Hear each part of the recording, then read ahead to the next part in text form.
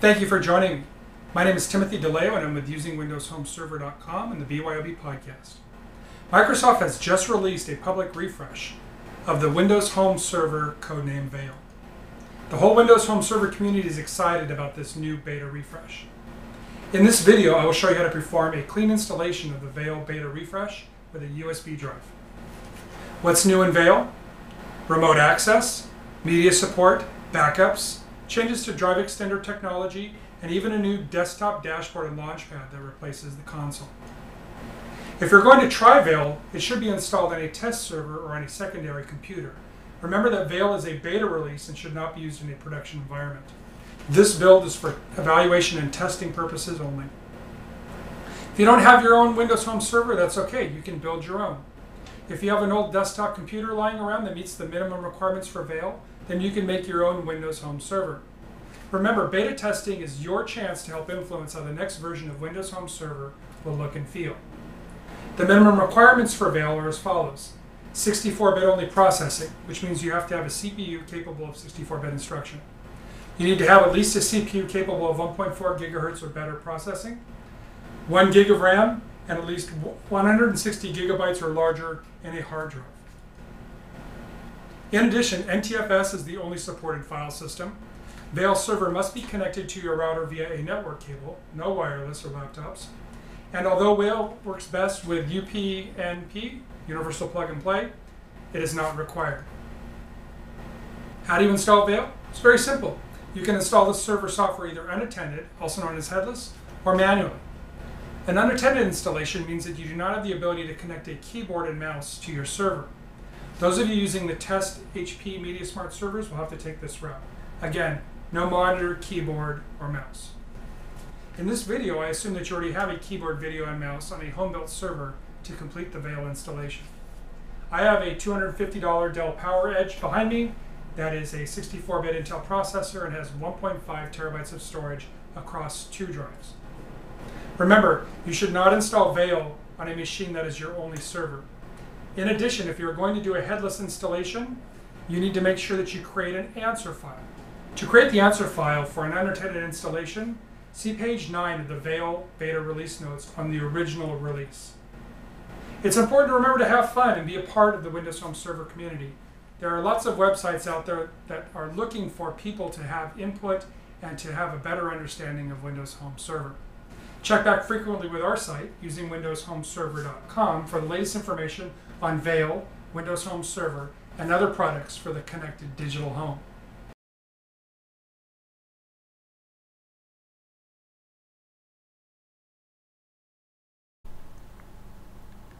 So it's 7:30 on Friday night, August 20th, and I'm going to install on my Windows Home Server the codename Vail beta refresh. So the first thing that I want to do is I want to put in my USB stick that has my beta refresh on it to make sure that it's recognized by the computer.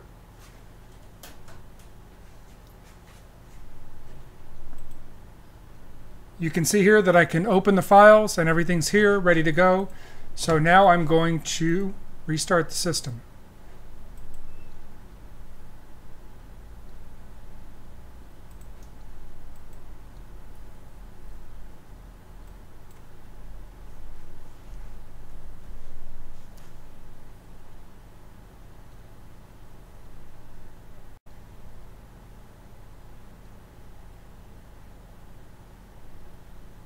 Okay, now I have my boot menu. I'm going to boot from a USB device.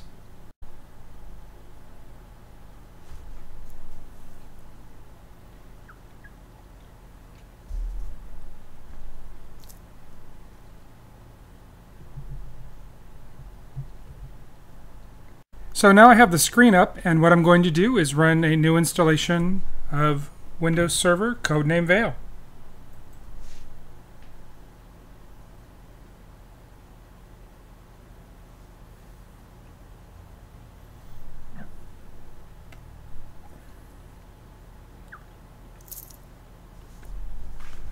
Now you can see here that it says all files and folders will be deleted. I understand that. I've already made backups.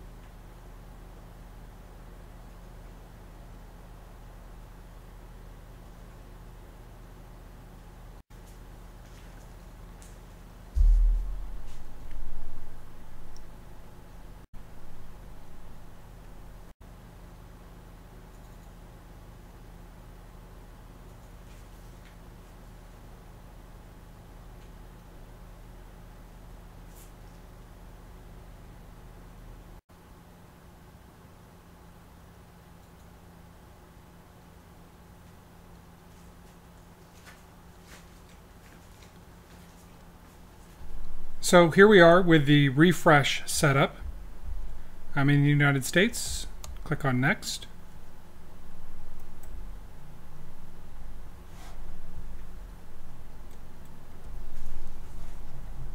You can see it's 7:49, so it took about 20 minutes for the installation. Of course, I agree. Again, this is a beta test, so you never want to use this in production.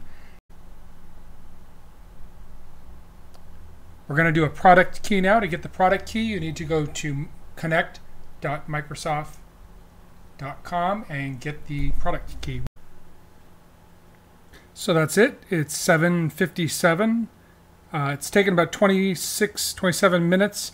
I did take a couple of minutes off for moving my USB key from the front USB to the back. I totally forgot that I could only boot from the USB from the rear USB ports.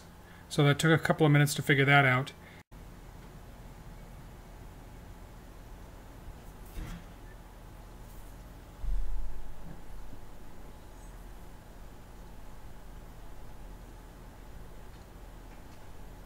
Hi, Tim. What's up, neighbor?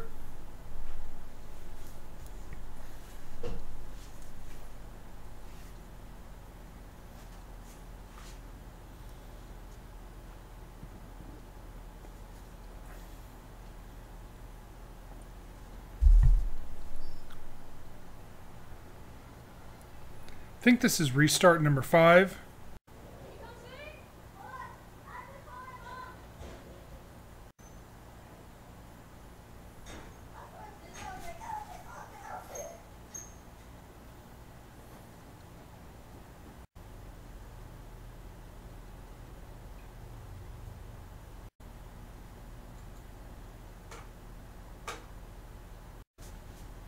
Okay, apparently my server is now ready to use. I'm going to click on close.